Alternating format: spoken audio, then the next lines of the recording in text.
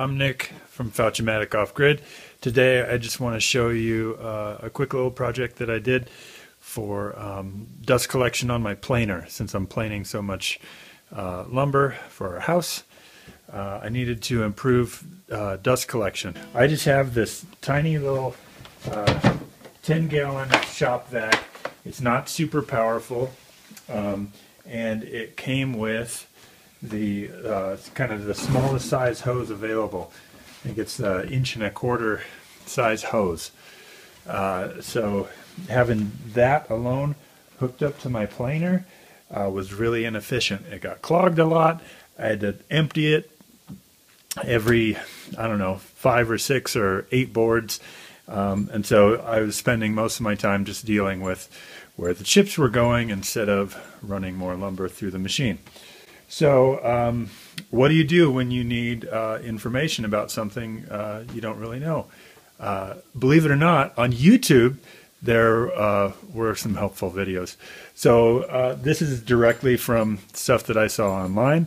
I didn't invent this at all, but I executed it and it really worked pretty well.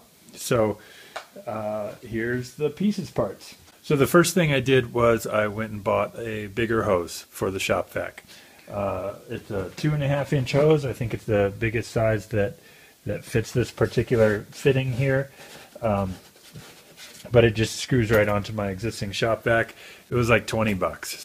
And then I bought a new trash can. You don't have to buy a new trash can. You could use kind of any style of trash can that you have.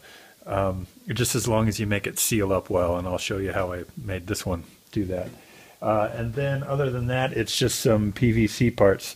This 2.5 inch hose fits, has a nice friction fit on the inside of 2 inch PVC fittings, because that's made to fit the outside of 2 inch PVC pipe, which is 2.5 roughly. One thing that I made long ago that is part of this is the adapter to go from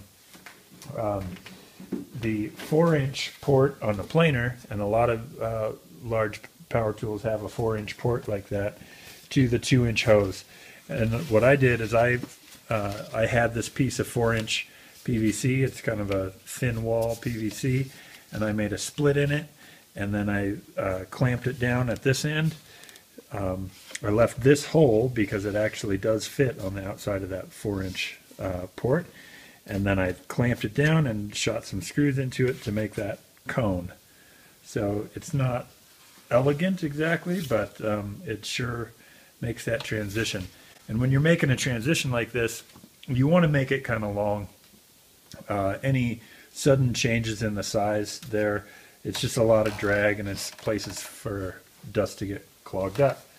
So that fits on there nicely. There were some air leaks around the hose to cone fitting, and I just taped that up with some Tyvek tape. Not a big deal. So you can see here, this was all one hose. It was an 8-foot hose, and I just made a cut in it about 2 foot down the line. Now, if you were using this for cleaning up the shop or any other thing, you might want to have 2 hoses or even leave this end longer. But I made this specifically for hooking up to the planer, so this is kind of a nice setup here.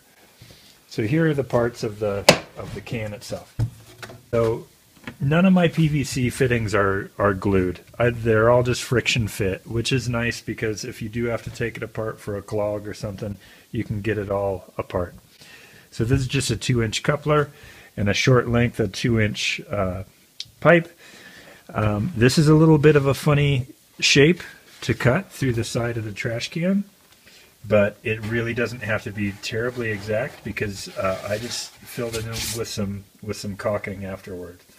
I used a through bolt at one end, a screw back here towards the hole to hold it in place. You see that through bolt right there, and that's on there really pretty good. That's not going anywhere, and it doesn't distort the shape of the lid too terribly much.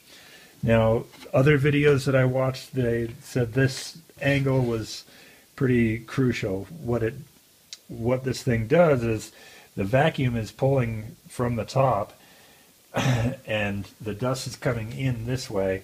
What it does is it creates a little cyclone. So everything gets trapped into the trash can and nothing goes into there. So apparently that cut and that this is high and that this port is at the center, all of that are the key features that make that cyclone happen.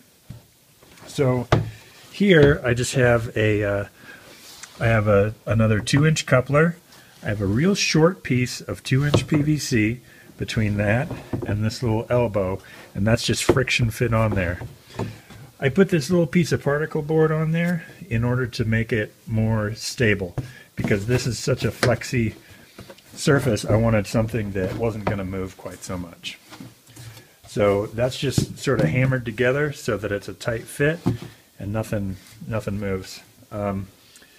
The hole saw that I used to cut these holes, it's actually a little loose around the pipe itself, but these couplers, they're just a little bigger than that hole, so it seals up pretty nice. I didn't do any caulking on that at all. It's just on there, friction fit. So I also used this weather stripping to try and seal up the air leak between the can and the lid. So it's a nice squishy air weather stripping. You could probably use any variety of little foam tape, but it wants to be a closed cell foam, not the open cell, because that's not going to help you with an air leak. So that fits on there pretty nice and tight. What I ended up doing is, since that weather stripping adds a little bit of thickness, it actually makes these points just a little loose, because that clamps down nice and tight. It makes this pop up a little bit. So that hose goes on there. And then I just use, this is a piece of bungee cord, shock cord, and I just hook it on the handles of the trash can to get that thing nice and tight. So that does the rest of the job. It seals it up pretty good. And that's all pretty cheap stuff. A lot of it I had on hand. So those are the pieces parts to here. Now, if this is working right, you can run your shop vac with no filter, because no dust is really getting to the vacuum. And running it without the filter will increase the suction a little bit. It'll help anyway. So we might as well fire it up and see how it works, huh?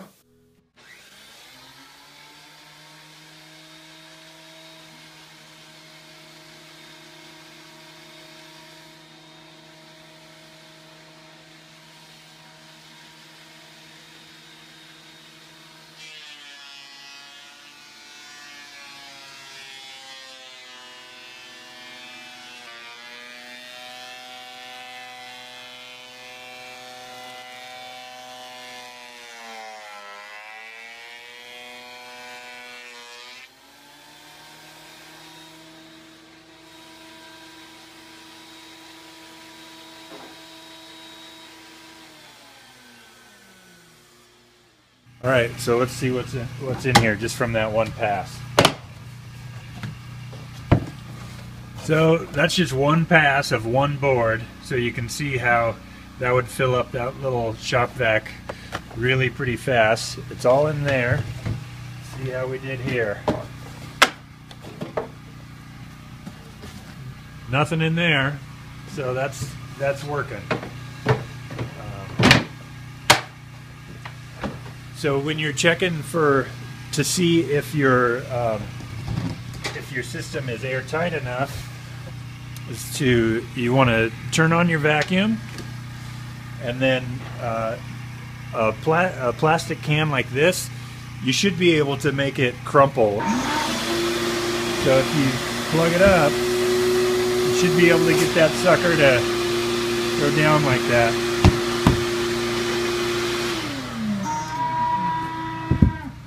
So that's how I found the air leak in the cone, is that I had plugged it up and I just looked for the hissing air, and that's where it was, so I put some tape on it. That's it. That's my little Cyclone dust collector, and it's saving me a bunch of time.